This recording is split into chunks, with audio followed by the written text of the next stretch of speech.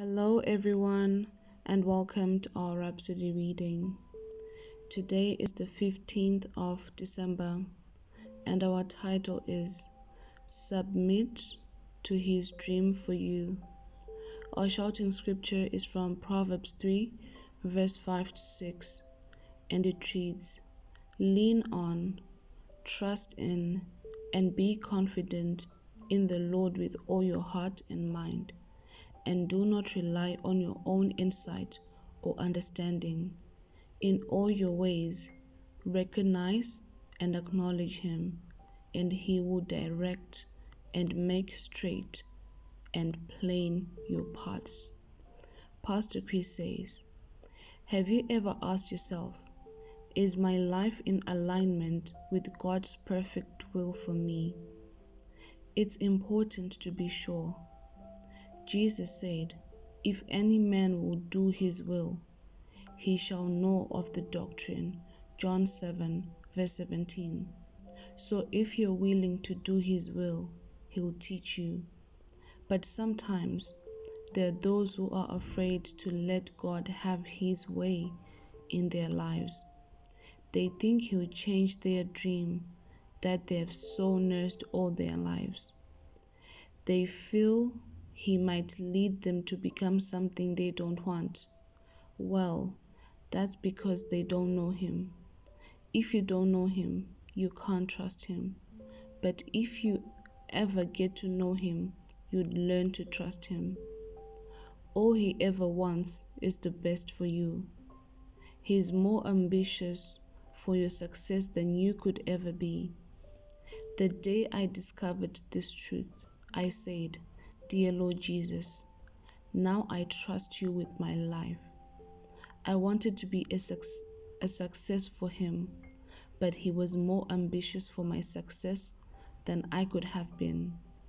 I found out He loved me more than I loved myself, wiser than I could ever be, and I became bold and focused. Remember, He created the whole world, including you. He knows everything inside you. Not only does He know everything about you, He knows everything about life. All He wants is that you say, Yes, Lord, I am ready. He's experienced in dealing with all kinds of people, and He knows exactly what to do with someone like you. Trust Him with your life. Stay at the center of His will, and you'll never lose. 1 Peter 2, verse 6 says, He that believeth on Him shall not be confounded. That means you'll never be disgraced or put to the blush for trusting Him. Therefore be confident in the Lord with all your heart and mind, and submit to His dream for you. Wow, this is such a beautiful and encouraging message. I really hope, I believe you learned something. You may repeat the prayer after me. Say, Dear Heavenly Father, what comfort, confidence, and blessed assurance to know that I can trust you with my life. The only one who's faithful and true. The future belongs to you. Therefore, I put myself into your guiding arms, under the lordship of love, trusting you infinitely,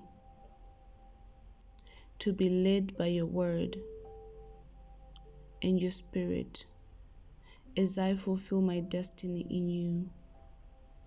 In Jesus' name, amen. And for further study, you may read Acts 26, verse 16 to 18, Psalms 18, verse 30, and Proverbs 16, verse 3.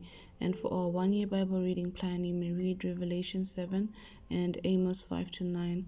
And for our 2-year Bible reading plan, you may read Revelation 13, verse 11 to 18, and Micah 7. Have a wonderful day, and see you again tomorrow with another Rhapsody reading. God bless you.